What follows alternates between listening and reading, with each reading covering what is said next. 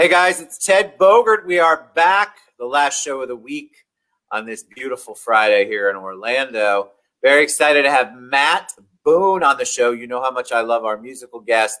Matt Boone is going to come on, talk about all sorts of things. Main Street Heaven, we'll get to know what that even means. MattBoone.net is his website. And I'm excited to have you on. And of course, he's going to perform for us. So you know how much we all love that. Welcome, Matt. How you doing? Hey, man. Thanks for having me, Ted. Super excited to have you. Loving the accent. You get an accent much? I'm loving it. It's got a nice little. Matt's in Tennessee right now. I am always excited to hear the journey that a musician, an artist takes. So give us a little background on you, my friend.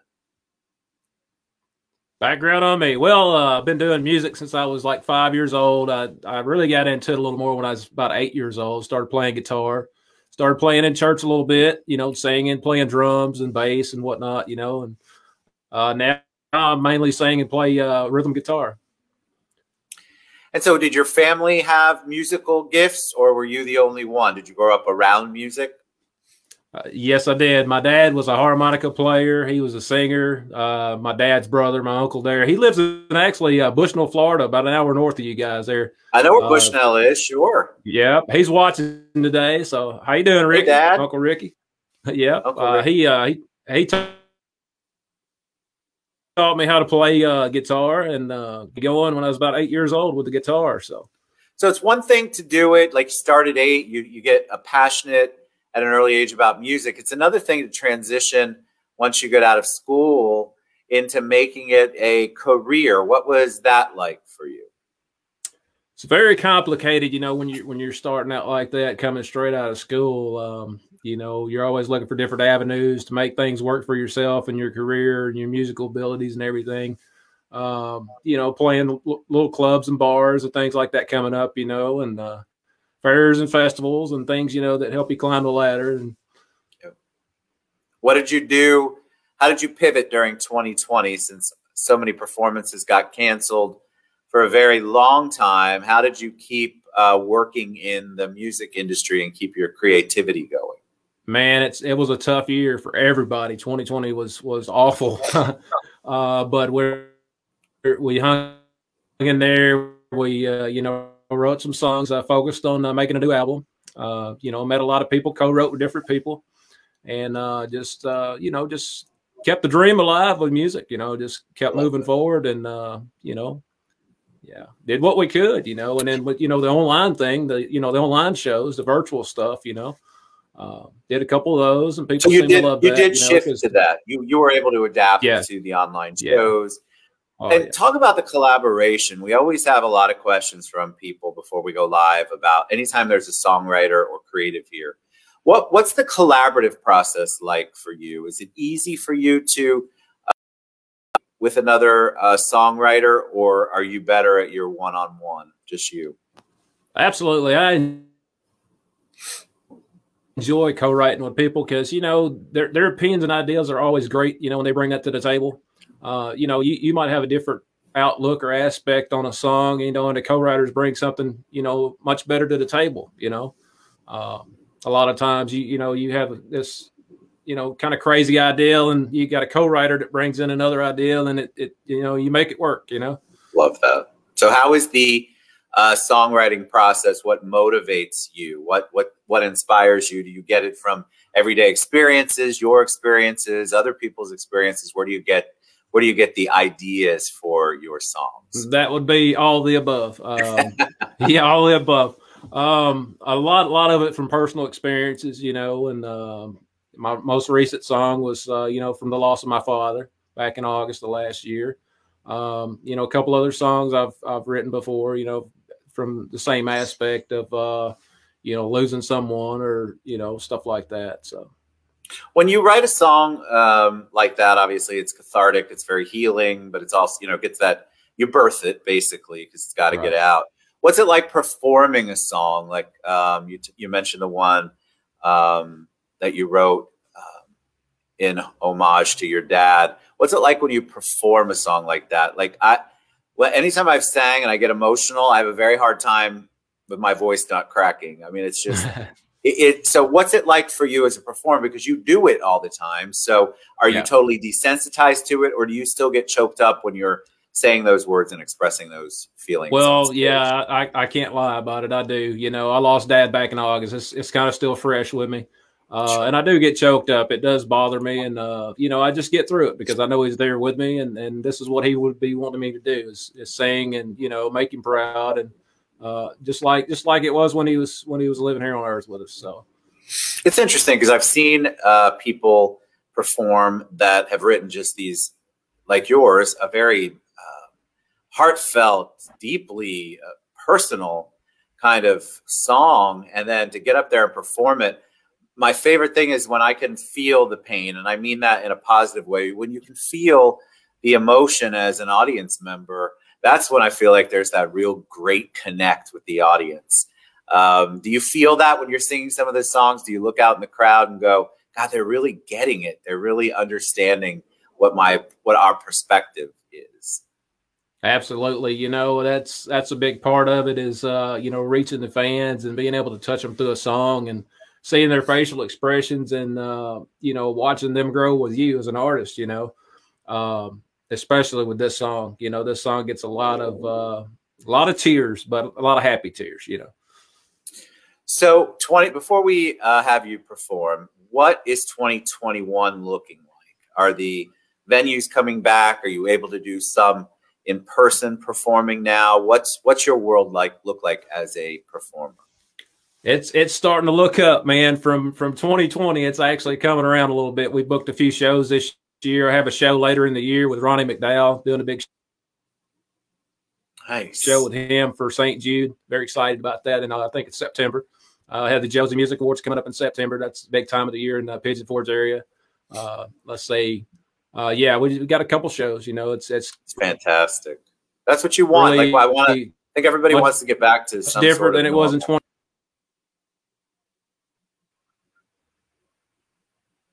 All right, so I'm going to let you perform. Tell us what you're going to sing for us. Tell us about the song, and I'm going to remove myself from the screen. Matt Boone, everybody. All right. So, guys, I got these goofy headphones on here so I can hear what's going on today, but going to do you guys a song that's my brand new single. It's out on radio right now. It's doing very, very well. It's called Main Street Heaven. I lost my father back in August and wrote this song in honor of him. And this song is getting some great feedback from the fans, as you can see on YouTube and my social media pages, Facebook, Instagram, and all that good stuff, TikTok. Been getting a lot of family photos from different people and everything. Thank y'all so much for sending those in. And thank y'all for listening to the TED Show today. I'm going to do y'all a stripped-down acoustic version of Main Street Heaven. Awesome.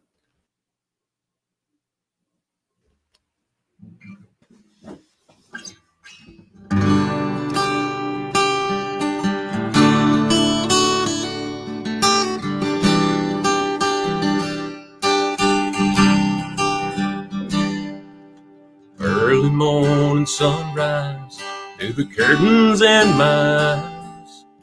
Cell phone link there ringing, and much to my surprise, the doctor on the phone said, "You better leave right now. Your daddy's hanging on. We'll do our best somehow." I flew off down the highway, running every traffic light. I got there just in time for us to say our last goodbyes. There ain't no phones in heaven, so I wrote you a little note to tell you how I miss you and your grandkids are growing up. Yes, I pass your house each day, reminding me of you. First class just for you, addressed to mail to Main Street Heaven.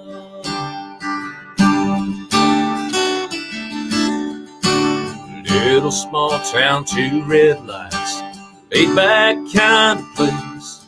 Supper on the stove every night, and Mama's warm embrace.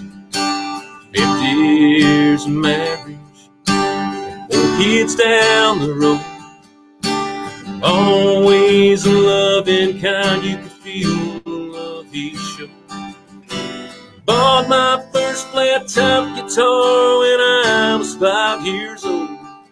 He swelled up so much pride when he heard me on the radio. There ain't no phones in heaven, so I wrote you a little note to tell you how I miss you and your grandkids are growing up. Yes, I pass your house each day, reminding me of you. I sent this first class just for you, addressed to mail to Main Street Heaven. There goes another rainbow in the sky, and I can almost feel your loving arms as the rain's down.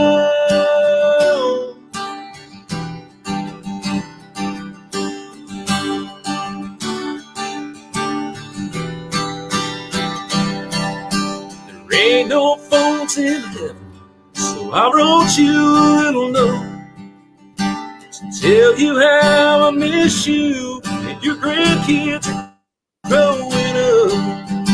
Yes, I pass your house each day, reminding me of you. I sent this first class just for you, addressed mail to Main Street Heaven.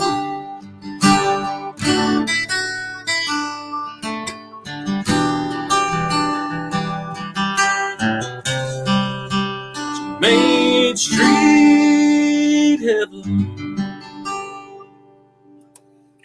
It was so good. All right. So when Thanks, you know what part got me? I mean, a lot of it did, but passing by his house each day, because I have absolutely no doubt in my mind that that is a real thing that has happened or happens. That's a real line, man. I go by Dad's house every single day. You know, just me and him used to sit out on the back porch a lot and talk about music, talk about, you know, my musical dream and his life of being a 20 years, and just talk about life in general, man, and just, you know, the father and dad stuff that father and dads do. And you know, it's different going by there and him not being there, you know. So it helps to express that in a song. It really does. It's beautiful. I felt it, thank you. And I think everybody else felt it. All right. So how do people find you, Matt? You can find me on my website, mattboone.net. I'm on Facebook, Instagram, Twitter. Just type in Matt Boone and you can find me. How they find your music? iTunes, Amazon Music, it's everywhere. Every digital outlet there is, you can find it everywhere. Just Google it out, man. So good, Matt. Mattboone.net. Main Street Heaven was that song written about his dad. Beautiful. All right, you guys go out, support our local artist. Our artist, any kind of creative right now, they're all trying to pivot 2021 and come back from a crazy 2020. So go out and support them. You love Matt's music. Let them know you love it. Download it, buy it, stream it, do all those good things, because that does good for Matt. And we want songwriters and performers like Matt to keep being able to give us back all that love and stuff. You were awesome, Matt. Thank you so much. Thanks, Ted. Thanks, everybody. The best place to go is to the store page on mattboone.net. That's the most easiest place to find it. So fantastic. Mattboone.net. All right, Matt, thank you so much. You guys have a beautiful weekend. We'll be back Monday.